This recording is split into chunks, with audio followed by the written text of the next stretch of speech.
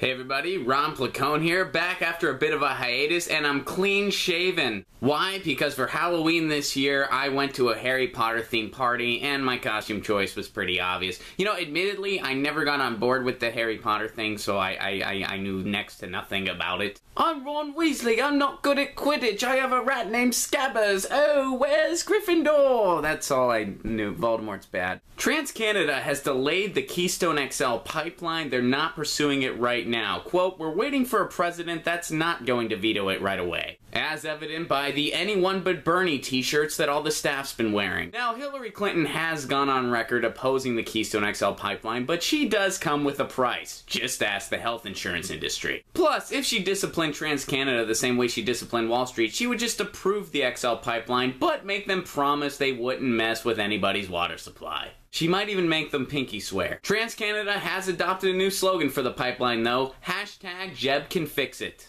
By the way, Jeb Bush supporters have responded to that social media storm with the new hashtag Jeb can fix it campaign. Quote, what are all those pound signs for? This is Ron Placone, signing out.